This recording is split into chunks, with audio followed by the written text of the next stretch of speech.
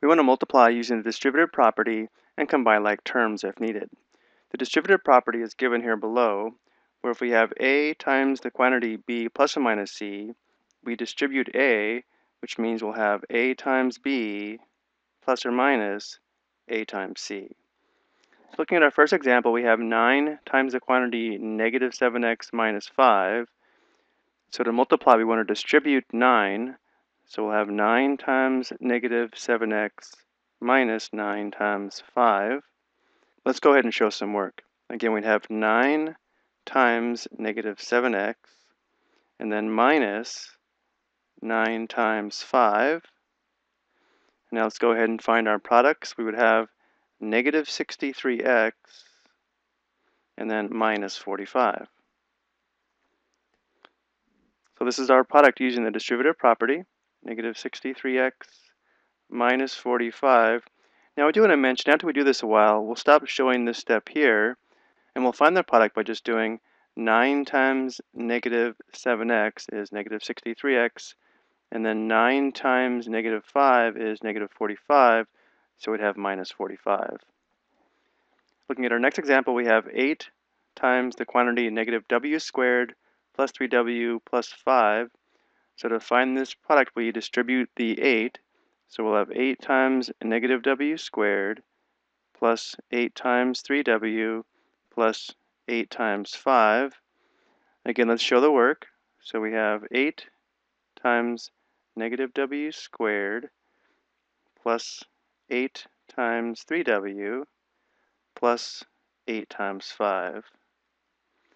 Now simplifying, we have negative 8w squared plus 24w and plus 40. Again, we showed our work here, but after a while we'll just distribute the 8 and think negative 8 times negative w squared, negative 8w squared.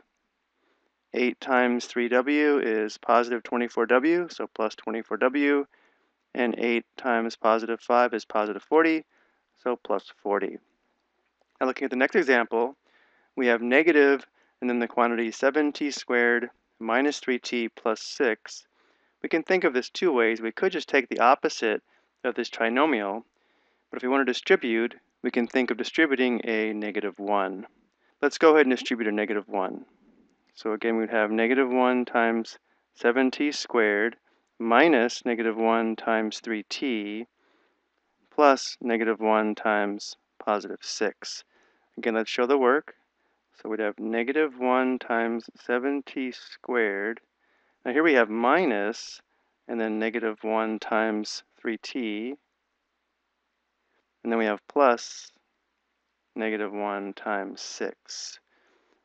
Simplifying, we have negative 7t squared. And here we have minus negative 3t, which becomes plus 3t.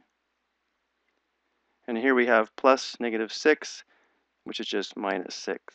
Or if we're comfortable not showing this much work, if we distribute negative 1, we'd have negative 1 times 7t squared. That's negative 7t squared. Now for the next product, we think negative 1 times negative 3t, which is positive 3t. So we have plus 3t. Then our last product is negative 1 times positive 6, which is negative 6. So we write minus 6. So once we're comfortable not showing this work, we can find these products much faster. And now for the last example, we have 2/3 times the quantity 1/8 x plus 1/6.